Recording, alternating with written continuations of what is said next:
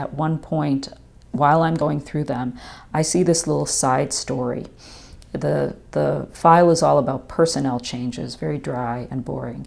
And in the handwritten minutes, there's this story about a woman who was described as an excellent programmer with a special flair for the job, and how she trained these two young men to take up management roles in this same computer center where she was in the government. And she's doing all the programming and testing and training them at the same time. And after a year, they step up into these management roles, and she gets demoted into an assistantship.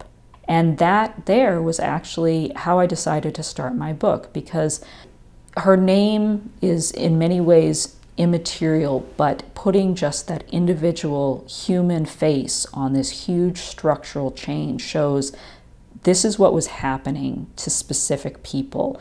This is not just an abstract issue where we're talking about, oh, this labor force changed, or this happened and it was sort of, you know, there was struggle and there was disappointment, and people's lives were not just changed, but, you know, went down whole different tracks, or in some cases, they were really thwarted in what they wanted to do and who they wanted to be.